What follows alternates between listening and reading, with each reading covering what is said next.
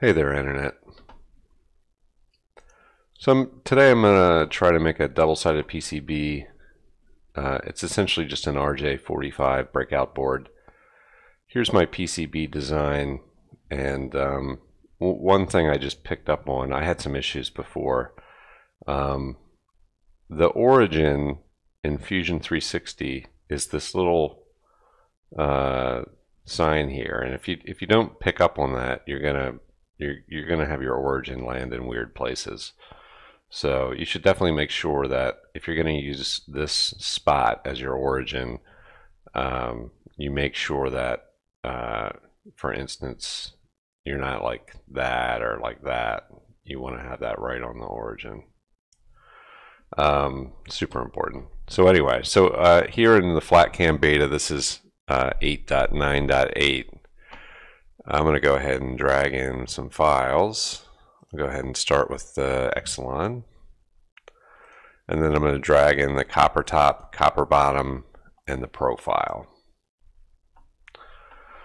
The next step is going to be to copy the profile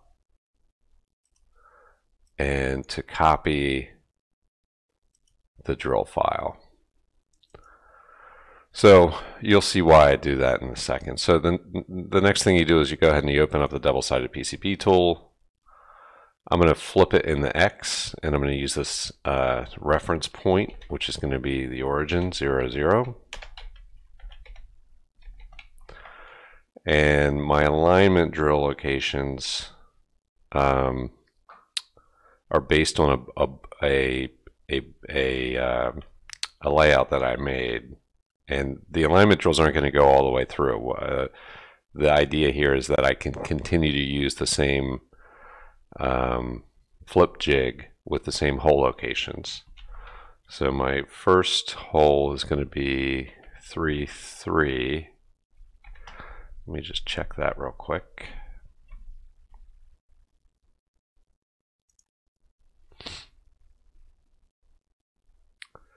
So this is 3 and 3, that's right. And these are spaced 22 millimeters apart. So I want to have my first hole be 3, 3.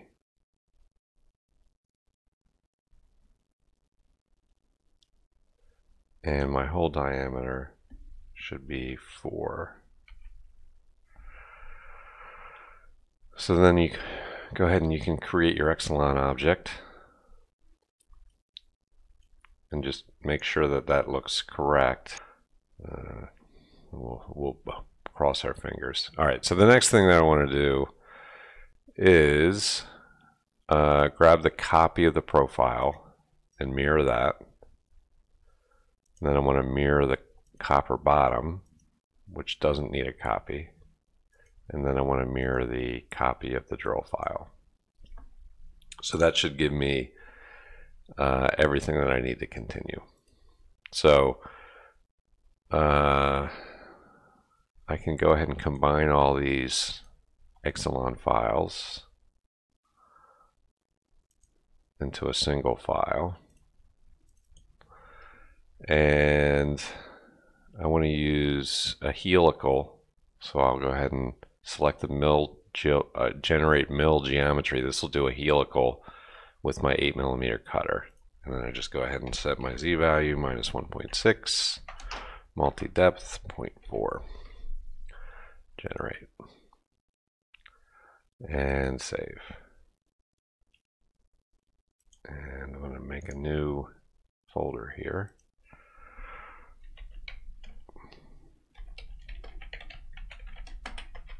Two.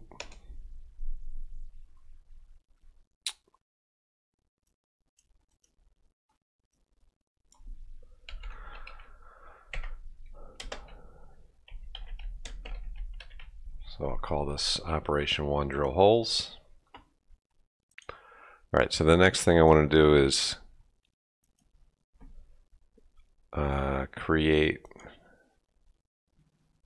make sure I have this set right. I want to combine the traces.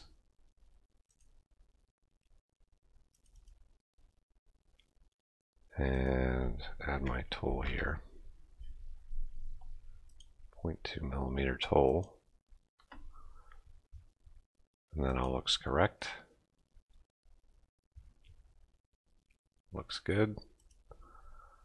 So we'll call this 2 traces. And finally, I've tried to figure out a way to combine these, but it doesn't seem to work.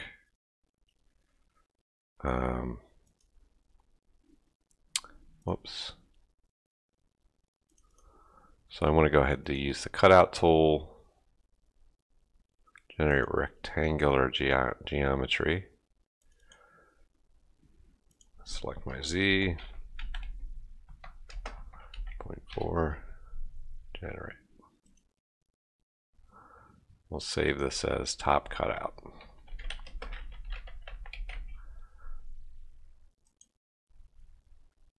And this is the part that doesn't really seem to work. I don't know why. But if I go in here and launch the cutout tool again, rectangular geometry, it doesn't use the mirrored geometry. I really don't understand why that is. So I'm not going to bother to save this. I'll have to manually cut the other side out.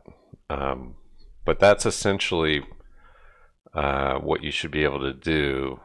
So you'll drill, cut the traces, and flip it, and this side will go up here and this side will go down here, and you recut the traces. You don't have to drill again, and you should have a mirrored board.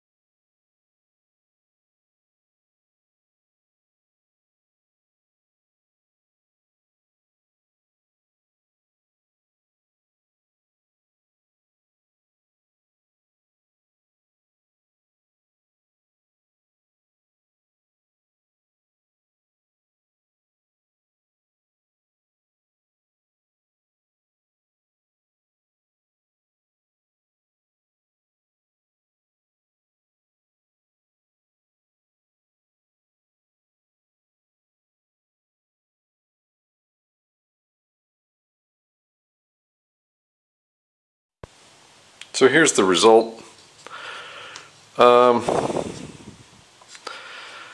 You can definitely see the layer, the step downs, and that's a 22-inch bearing. That's a real good fit.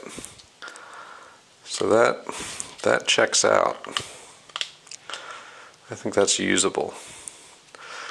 So the idea here is I can probe the center of a bearing in here, which is of a known position and a known diameter. And then if I did this right, it's a little tight. If I did this right, I can also clamp one in here. This one, it seems like the radius is right. I can also clamp one in here with something on the outside. And I guess what I haven't really figured out is how to make sure I get good electrical contact to the bearing. Because connecting to the outer race may not be the best idea. I can always make something that's 22 millimeters that doesn't have the actual balls in it. But the nice thing about a bearing is it's known, it's high precision ground. These two are going to be my clamp downs. So here's the subspindle assembly. It has not been trammed. Let me pan up, zoom out just a touch. So I've got this motor, which is pretty high speed. I think this will do 22,000 RPMs, and then I got it step down. I think I was clocking this right around 20,000 RPMs for that last test. And then I made these 40 millimeter half clamps out of aluminum, and then this is a piece of 8 millimeter steel, which is bolted to the headstock. and then I just have two M6 clamps that are compressing this together. So it seems to be working really well. There was no vibration anywhere in the machine as it was cutting. I mean, it was just silky smooth. So from the vibration perspective, I think it was doing a great job. Load the traces. Okay. Alright, we'll try it again. Here we go.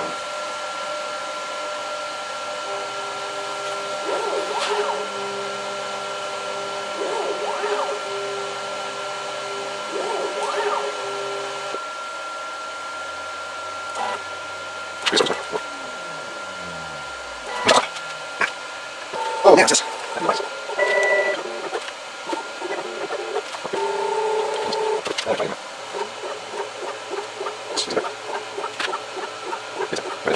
Okay, so now I think I need to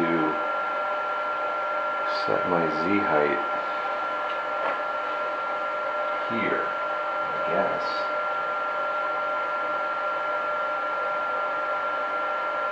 So I'll do that.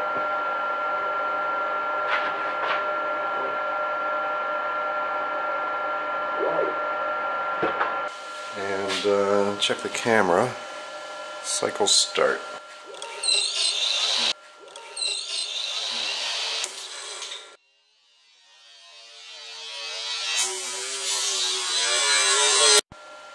Alright, my probing macro obviously was a terrible failure. We're going to try this again with the finger on the cancellation button.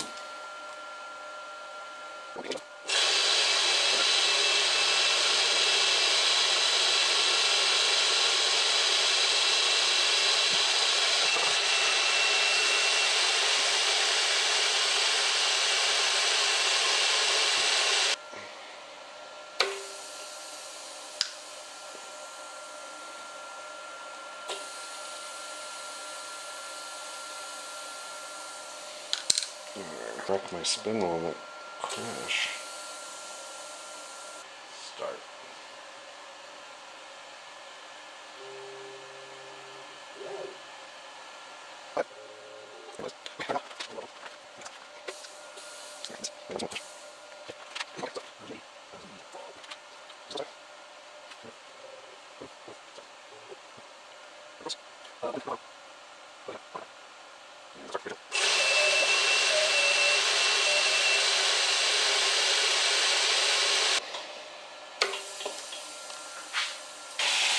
It looks really good.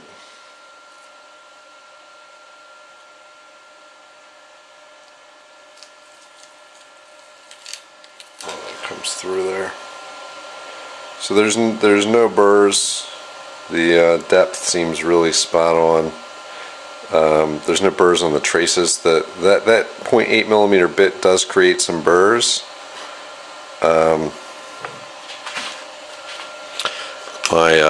My text for this right here, this number 1, didn't quite make it through the PCB, but all the important traces did. So that's good, and I think I can even save this pin here.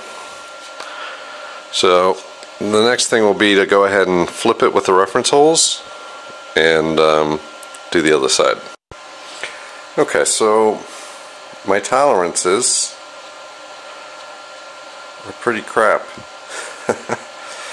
Now, hopefully this and this are perpendicular, and they're also parallel with these lines. I should be able to use a square, but that's kind of unacceptable. I should have put another hole in here. For some reason I didn't think to, because of the size of the board that was being cut out, but I actually had room to do it, so that was kind of a mistake. I'm going to go ahead and see if I can't use the square to get it lined up and then super glued down. Okay, so I just tried to tape that. I don't know what happened. Did I not hit the button? Anyway, so I've got it square and aligned. I don't know if I can use the same height map, but I'm going to try to. So the first thing I'll do is I'll cut the traces and see if they line up.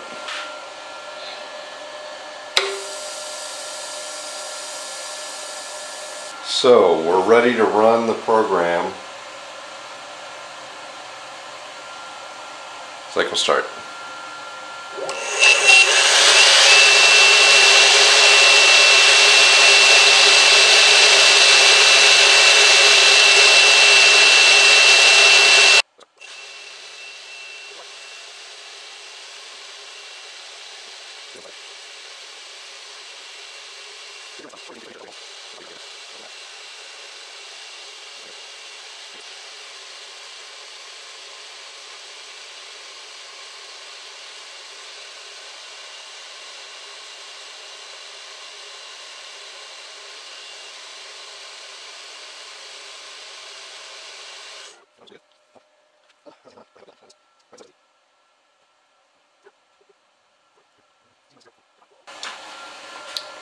So here's what it looks like.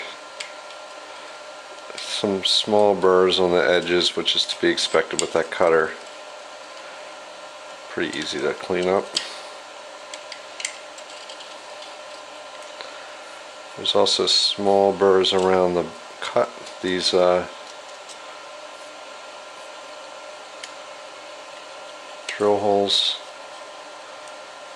Just gently take those off. This side, pretty much the same thing.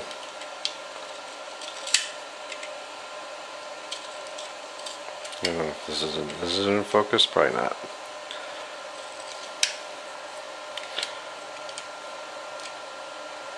But it looks like all the holes came out in the right places.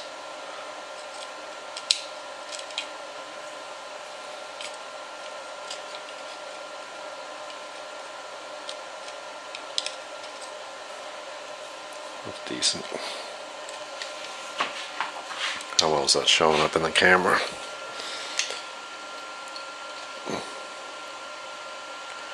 Yeah, I think that's a win.